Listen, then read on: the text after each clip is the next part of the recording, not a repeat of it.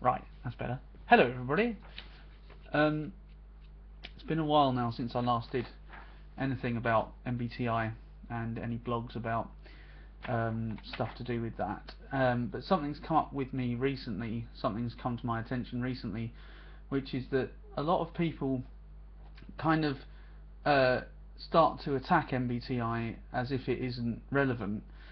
And there are several reasons why they do that. But the problem is, it's not so much that I'm defending MBTI, but it's the fact that they come up with very kind of ill-conceived reasons and ill-considered reasons as to why MBTI is invalid, when actually they haven't even really understood the theory in the first place.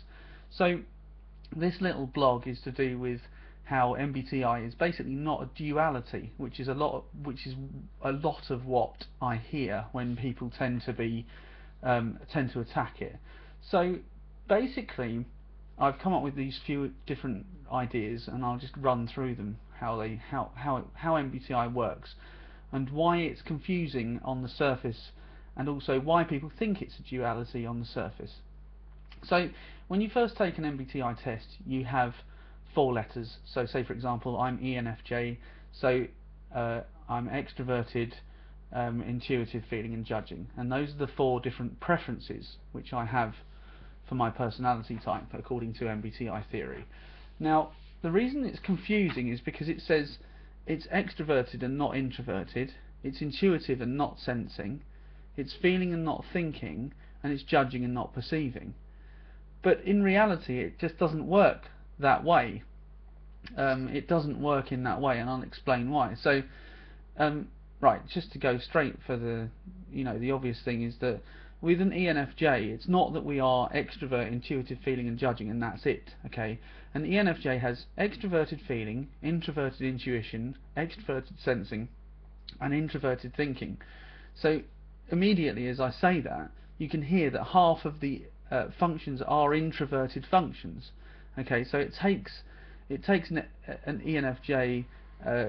It means that when we are introverted, when we're not communicating with other people, we use our introverted functions, whereas when we're with people, we use our extroverted functions, and we actually prefer to be extroverted, which is why our first function is an extroverted function. Okay, so but also the other thing you can hear about that is that extroverted feeling, introverted intuition, extroverted sensing and introverted thinking means that we all feel, think, sense and intuit.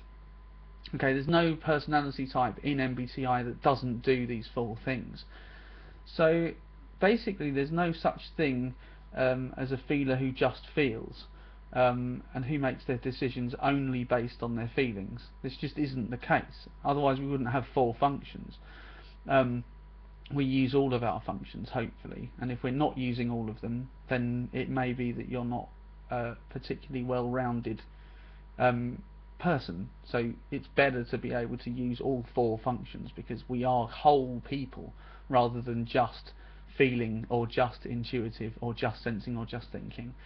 And the same thing counts for people who are known as, the people who are thinkers, who prefer thinking over feeling. Just because a thinker prefers thinking over feeling doesn't mean they don't have feelings. It is just a preference. We prefer things in a certain order. So the last duality that there is, which needs to be talked about and tackled, is the judging over perceiving duality.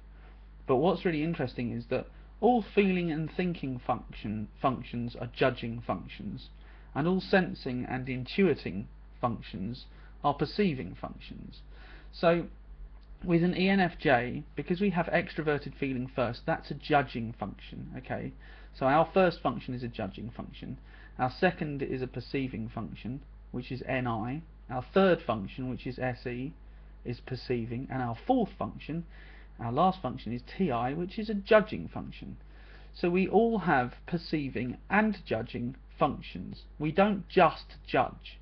We had this ridiculous conversation recently about people who are who have J at the end of their preference. ENFJ the J means that they judge, or that we're judgmental, and of course this isn't the case, especially when you obviously consider the fact that even though our first function is a judging function, so is any thinker. Any person that has who comes out with their first function being a thinking function are also starting with a judging function first. I mean, obviously we have the overall preference of J or P, which makes it a bit different, but basically, which is really funny because of course INFP, just to use one that I know well and that is also in alignment with ENFJ in that they have the opposite functions but in the same order, start with FI, which is also a judging function. FI is a judging function, NE is a perceiving function, SI is a perceiving function, and extroverted thinking, which is their last function, is a judging function. So they also judge, perceive, judge, like an ENFJ. So, and then of course we have ENFPs who have extroverted intuition, which is a perceiving function. So they perceive, judge, and perceive, because they have NE, FI, TE, SI. And an INFJ does the same thing. They perceive, judge, and perceive, because they have NI, FE, TI, and SE. So we all perceive, we all judge, we all think, and we all feel, we all sense, and we all intuit. But these are done in terms of preferences.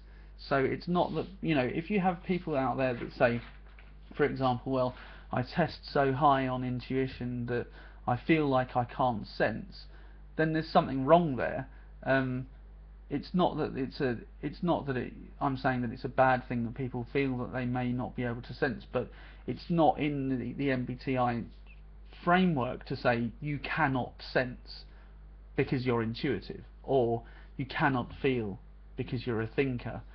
The other thing that kind of rubs me up the wrong way is that we have people who are either feelers who are so incredibly sensitive that if you talk to them about any issue they fall apart and get very upset because they're a feeler and they can't take people thinking about things. And we have the same problem with thinkers who prefer thinking, who say, well, I don't have feelings, and they're very proud of it, so they get away with being belligerent and trollish and go around attacking people because they're a thinker, so they don't have feelings, which of course is completely untrue.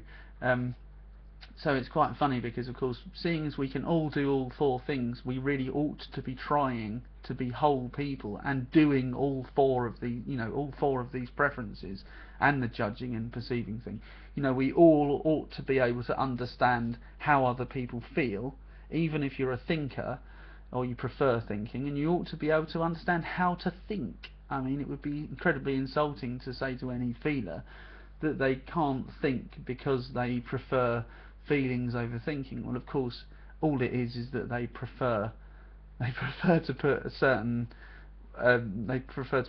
preference above another. So they prefer to feel over think, or prefer to sense over intuit, etc. So anyway, that's my little video to do with that particular thing. I'm not sure what my next blog will be about. I was going to do one about INFP and INFJ relationships because someone was talking about that as well, but that's kind of gone by the by. But I may do that later if there's enough people that's interested in it. But let me know what you think about this video, and see whether or not you agree with it, and let me know in the comments what you think. Thank you, bye.